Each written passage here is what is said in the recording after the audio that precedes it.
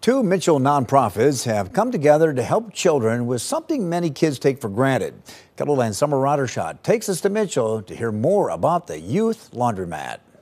At the Rural Office of Community Services, you will find loads of love. People in the organization started the Youth Laundromat after realizing that there was a need in the community. 1 in 5 students don't have access to a means of clean clothes, which it does affect the attendance.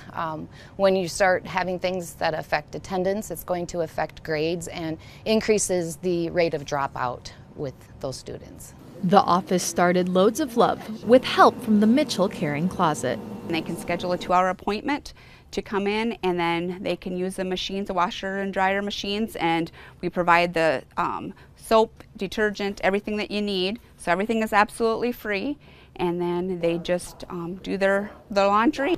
Making a difference not only in the children's lives, but also for their parents. We probably spend $40 to $50 a week on laundry, and now with this new program, we are able to do it for free. They provide the soap and everything. All we got to do is schedule a time, and it's helped us out tremendously. It really is important so that they can be confident going to school, knowing that they have the appropriate clothes for whatever they have that day.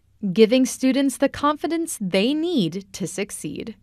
In Mitchell, Summer Roddershot, KELOLAND News. Loads of Love is open to any student in the Mitchell School District, as well as students at Dakota Wesleyan University and Mitchell Technical College. For more information, we posted a link out of this story on KELOLAND.com.